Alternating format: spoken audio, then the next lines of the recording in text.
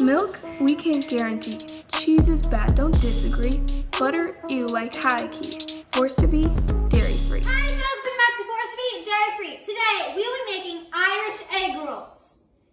Yes, I love this Irish egg rolls. And if you refer back to a video that we made making the corn venison, this is an excellent way to use that corn venison. I love Irish egg rolls. I got the idea from this recipe from watching one of my favorite shows from one of my favorite chefs with his Guy Fieri. And I believe it was a restaurant that was in Minnesota where they had these Irish egg rolls. And I was like, ooh, man, I gotta try that. I gotta use my corn venison. So what we wanna do is I have 1.5 pounds of corn venison that I made. And you can use a pound to 1.5 pounds. I have 1.5 pounds here. Of course, the more you have, the more egg rolls you can make, right? Yeah. But about 1.5 pounds to our other ingredients. And I'm just gonna shred this to where it is in smaller chunks, pretty fine chunks. And then I'm gonna put this, Cameron, why don't you get yourself a stirring spoon? Okay. You mind doing that? I'm gonna get a spatula. What's that? Spatula, I'm gonna get a spatula. Okay, whatever suits you, that's fine. I like stirring. Okay. And then I am going to have a little over a cup, I said a cup of green cabbage. And I like the green cabbage in there just to give it a little bit of crunch in my Irish egg roll. And then the key ingredient is a good sauerkraut. If you don't like sauerkraut, I suggest you find a sauerkraut you like. And, oh, come on. Come on. Get out! No kidding. Okay, that's spatula. Cameron, that was key. You really came through. So this sauerkraut, in fact, I think it's a little over a cup. This sauerkraut is the best sauerkraut you can get. It's Hoganville Family Farm sauerkraut. A friend of mine makes this actually. And it is made in the great state of Kansas. Whoa! And you can find it in grocery stores such as Price Chopper. Yeah. Right? Chopper, Yes, and I love this stuff. You can eat this. You can eat this sauerkraut plain by itself. I love it by itself even. So great. Got sauerkraut in there. Gosh, I feel like that's not enough. I feel like we need more sauerkraut, but we'll stick with it. That was funny. You're like, oh my gosh. Now I'm going to do a tablespoon of pepper, and that is as simple as that. We have all those great natural ingredients there. We don't need more than that. So you're going to mix that up. I am. And while you mix that up, I'll toss that off to the side. Good. We're gonna make our sauce for the egg rolls. Oh, the sauerkraut fell on the counter. So you, Oh. are you just gonna eat it? So good. So we're gonna do 1 cup of mayonnaise. I'm partial, I don't even know if it tastes any different, but I always get the avocado mayonnaise. Cameron. Oh yes, of course. Yeah. Yes. Not yeah, yes.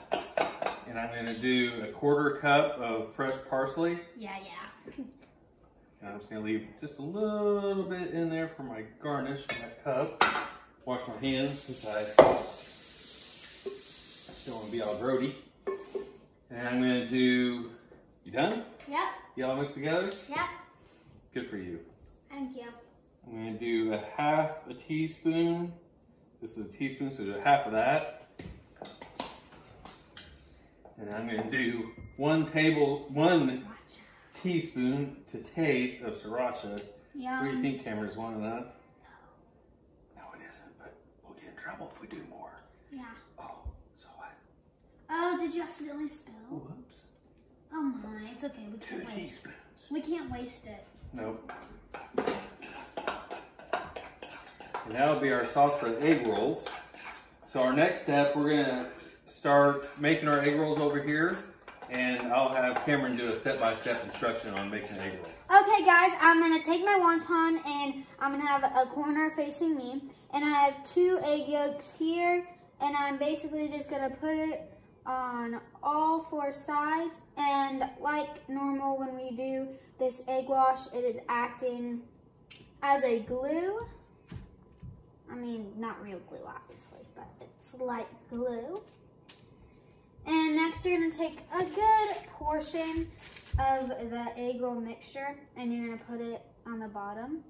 And you don't wanna put too much because it'll overflow on the sides and that's just never good.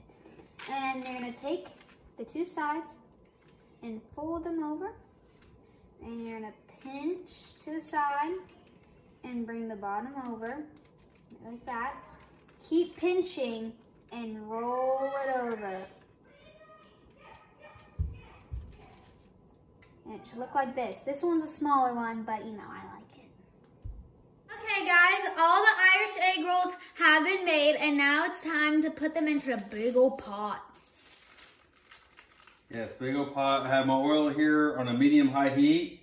And you just want to put these egg rolls in the hot oil until they get browned. And it will take about 5 minutes or so. All in all, Cameron, made 10 egg rolls with the ingredients we had here. And you can see we have, this one's kind of stuck, Cameron. That was yours. I'll be careful, careful. That was mine. So we're able to fit 5 in there at a time. And you can see I already have my wire rack ready here, so when I take them out, I can drain them on my wire rack. So we'll let these cook. It'll take about 5 minutes or so until these are brown on all sides. Alrighty guys, boys, they've been in there for about 5 minutes and they're looking pretty golden, not gonna lie guys. And we're putting it on the rack like we mentioned, and there's a plate under it so the oil can, you know, get off of it. You don't want it getting messy. So that's nicely, oh my gosh, they're looking so beautiful. Oh yes. So that means we got the first 5 done. You already know. All right, now we'll go to plating. Alrighty guys, this is the completed dish, looking beautiful. Thank you so much for watching. Make sure you like, subscribe, and hit that notification bell so you get notified every time we post a video. Bye guys! Bye.